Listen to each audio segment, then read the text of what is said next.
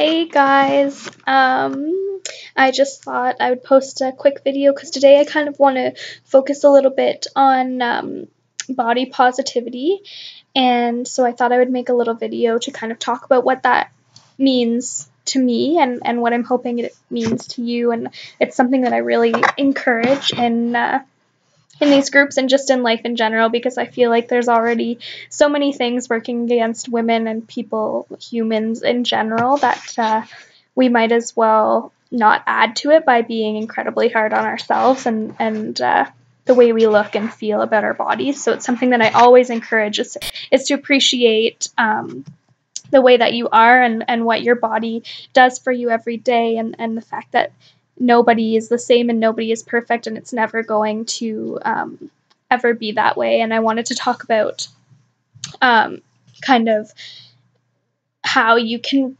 retrain your brain to think more positively about your body. And obviously this eating healthy and working out is going to help you feel more confident in the way you look and feel about yourself. And also with this supportive network, with the relationships that I'm hoping to build, is that we're all supporting each other to be more positive about ourselves, because we are honestly our biggest criticizers.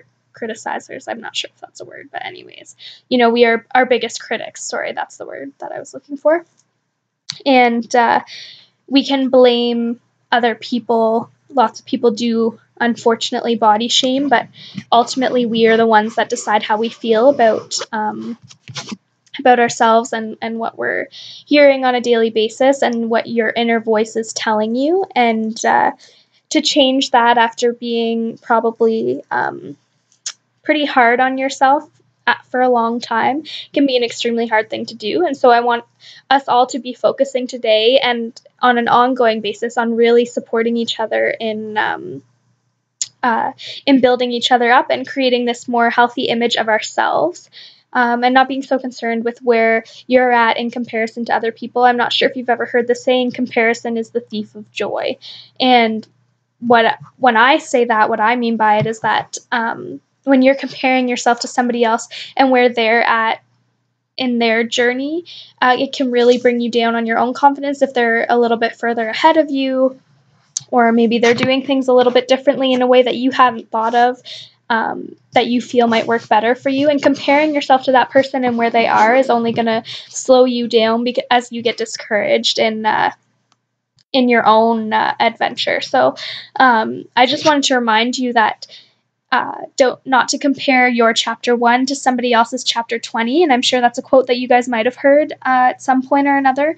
But it's something that I really feel passionately about, because this journey isn't about anybody except for yourself. Of course, it's going to translate into other aspects of your life and how you are with your family and your friends and what you do. Probably it might affect some of your hobbies, or like you might be more open to going for hikes, and that opens a whole new array of people. But I want you to focus on the fact that this journey is about you and how you want to feel about yourself, which is probably confident, happy with how you look and feel, eager to learn new things, whether it's about food or your fitness levels, and to challenge yourself. And those are kind of things that we should be focusing on developing throughout the next little while and on an ongoing basis.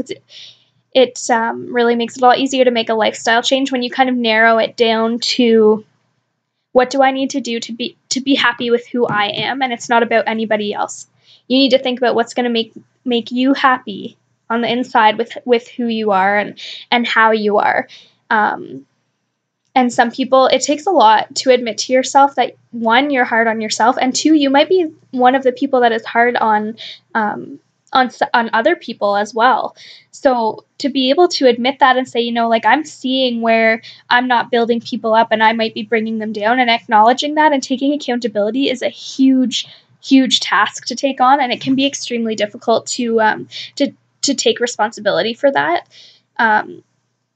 And so changing that line of thinking, and whether it's about yourself or about other people, and how it affects you and impacts your life, and realizing how it impacts your life is really important, and really is going to contribute to this journey, because as you change your way of thinking, especially about yourself, but also about other people and building other people up, you're really going to see an increase in your confidence, probably in your support networks, in your ability to talk yourself out of a low situation. If you're feeling really down on yourself, you're going to develop skills to improve how you are feeling, and a lot quicker, because a lot of people, I know that one of the big struggles, especially with nutrition, I'm finding, is that people, they get down on themselves and they get discouraged with where they're at, and that opens this whole new cycle of, I'm not good enough, there's no point in me trying anymore, I'm giving up,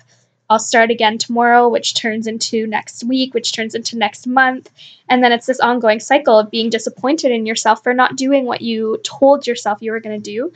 So being a little bit more positive about what you are capable of doing and what your body has been doing for you over the last little while is going to be a huge contributor to your end result and how fast you bounce back. It's okay to fall off the wagon and admit that you fell off and that you are having trouble getting back on and reaching out for support. All of those things are totally okay, as long as you are prepared to jump right back on.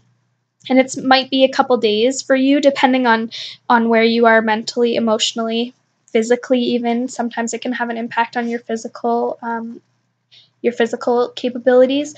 But it's okay to take that time, as long as you aren't allowing yourself to get stuck in this mindset that I am not good enough and there's no point in me even trying because I'm not going to be successful.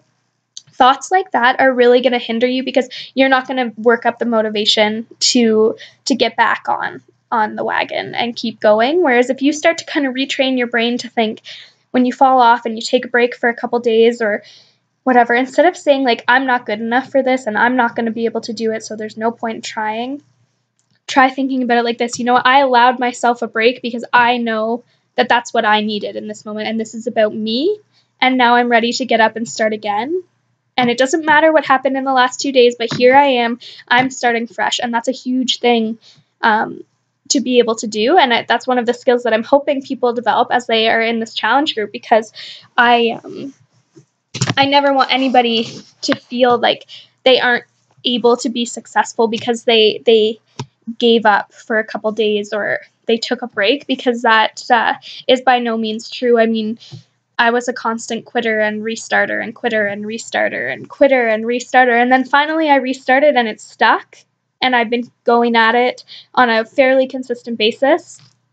But I'm doing this challenge again, as you know, to kind of get myself back on track. And I realize that I'm holding myself accountable and I'm bringing other people to support me alongside, and so that I can offer support to other people as well. So by acknowledging that, I'm able to kind of take accountability, take responsibility and ownership for what I've been doing. But I'm also addressing that even though I messed up and I fell off the wagon a little bit, I'm not giving up, and this isn't the end for me, and I know that. Whereas before it would have been probably the end for me for, I don't know, like 2 months, maybe 3 or more. Sometimes it was a year that I would not do anything at all physical. And then now I'm in a place where I can take a couple days break, like the Thanksgiving weekend. I took 4 days off working out, and my nutrition, of course, was not the greatest, but it was pretty reasonable reason why it wasn't. But after that, previously, after a weekend like that, I would have been done for however long. Now I can jump back on and I can say, you know what, I'm starting fresh. It's okay. I'm not feeling guilty about that because I rewarded my body. I appreciate what my body has been doing for me. And I know that I'm going to get back to this place of healthiness because I'm motivated. And kind of seeing myself in that light, because that brings up another good point. Some people feel incredibly guilty and they feel shame when they feel as though they're falling behind. And that is by no means, I never want anybody to feel guilt and shame for eating a meal that you really, really wanted and that was delicious, but not the most healthy, or for drinking one more beer than whatever. I never want anybody to feel guilty or shame, because that's life and that happens, and you deserve to enjoy life and not be incredibly strict on yourself. If you miss a workout, don't feel guilt or shame or like you're a failure ever, because that's going to just hinder your progress and it's going to keep you down, and it's not going to make you want to get up and start again. What I want is for people to say, you know what, like that beer that I drank last night, it was delicious and awesome, but it wasn't the healthiest choice that I could have made. So today I'm going to do better, and tomorrow I'm going to do better. And then you might have a cheat day, have a delicious meal that is not the healthiest, but you can acknowledge that and say, that was awesome. I rewarded myself for doing so great. And now I'm going to hop back on the wagon and get back to that healthy place. So just things like that, and how we speak to other people about the way they look. I've been seeing a lot of videos about the younger audience, like how we portray ourselves to especially young girls, but also it's starting to become an issue with young males as well, when we're looking at ourselves in the mirror and pointing out all our flaws, and our daughters or nieces or little sisters are seeing that, and they're starting to say like, oh, well, this is what's wrong with me. I don't look good here. I have this acne, and they get all these ideas that they aren't good enough from an extremely young age. So keeping that in the back of your mind when you're looking at yourself and criticizing every little bit of you that is actually incredibly beautiful, it's going to make a huge difference for you and for those younger people who are influenced by your actions as well. And so that's why I always talk about being body positive and empowering each other. And there's never any reason why we need to ever bring anybody down. We always want to be lifting people up with us. So anyways, that's my little 12-minute clip for today. And I wanted to reinforce that you guys are all doing great. I know it's pretty early on in the challenge, but I want to remind you guys that this is a hard thing to do, and the fact that you're still here and still participating is a really amazing thing. And I wanted to thank you for that, because it means a lot for me. And if you ever have any questions, need any support outside of the group, you can message me at any point in time. So have a great day.